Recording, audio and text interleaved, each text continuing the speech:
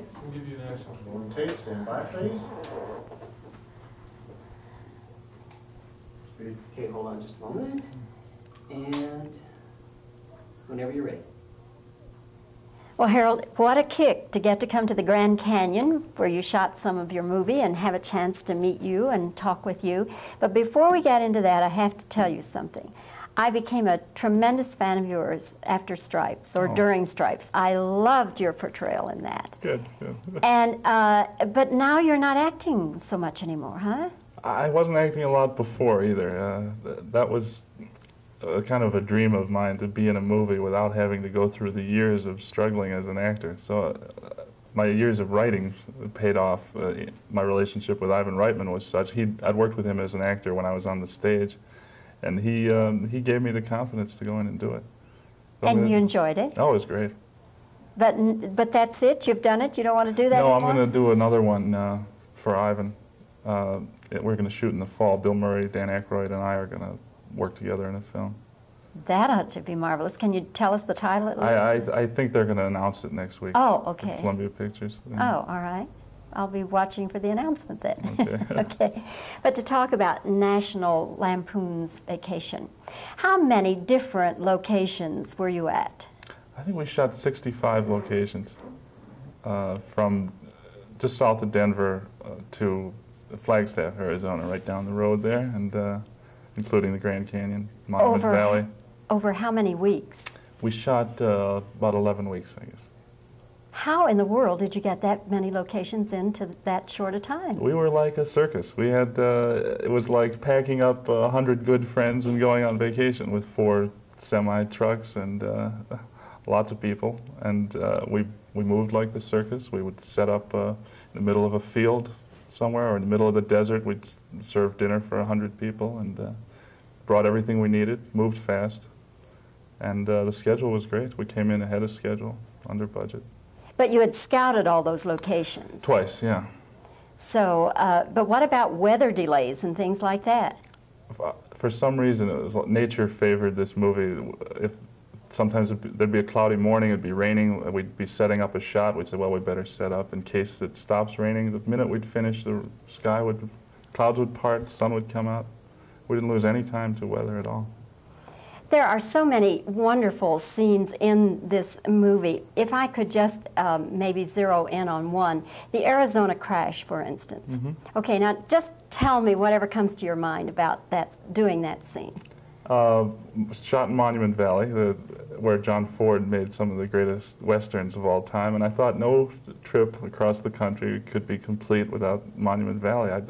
I love the idea of Chevy wrecking the car in one of the most desolate spots in the country, and then I knew that putting him against that setting and giving him that line, well, there must be a phone or a gas station around here someplace, he says, looking at this endless, trackless waste.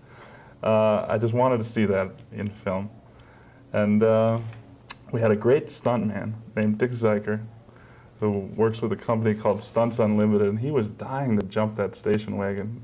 He'd never jumped a 9-passenger station wagon before. So they built a ramp for him.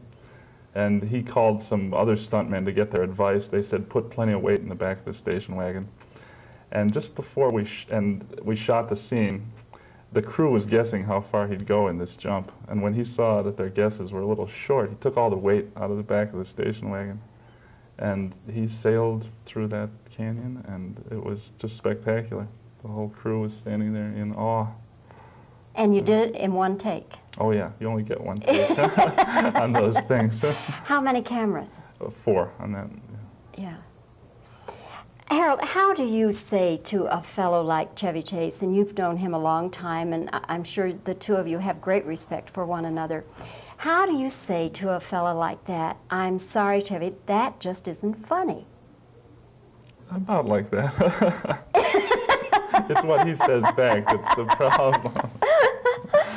He's very cooperative, and I've found in general, people who are trying to be funny, their worst fear is that they're not being funny.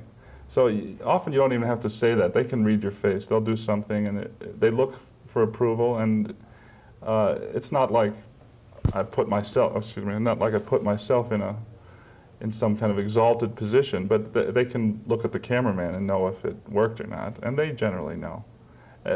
We spend less time arguing about what is or isn't funny, and more time finding things that we both agree on. And generally, he's a very funny guy.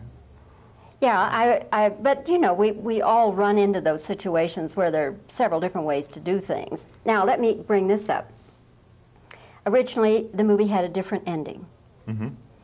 And as I understand it, they wanted to shorten the movie, so that's not true? Well, we didn't change it to shorten it, no. We changed it. The old ending worked, it was nice. It was fine. It was not bad, but the movie had this great momentum. Chevy's promised his family this great, great vacation, and we really thought we should, when we looked at the ending we'd shot, we thought it didn't really deliver on this trip that he'd been promising. So we thought of a much more physical, active ending for the film.